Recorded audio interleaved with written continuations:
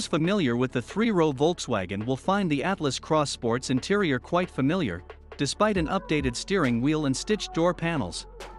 Adults should find comfortable seating positions in either of the SUV's available rows of seats, but unlike the regular Atlas, the Cross Sport offers only a bench for its second row.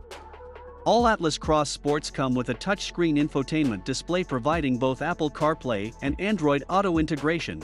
A reconfigurable digital gauge display is also standard across the lineup. Navigation is optional, as is SiriusXM satellite radio. Volkswagen's CarNet connectivity app allows for remote starting and analytics. Plus, a 4G LTE Wi-Fi hotspot lets occupants remain connected to the internet while on the go.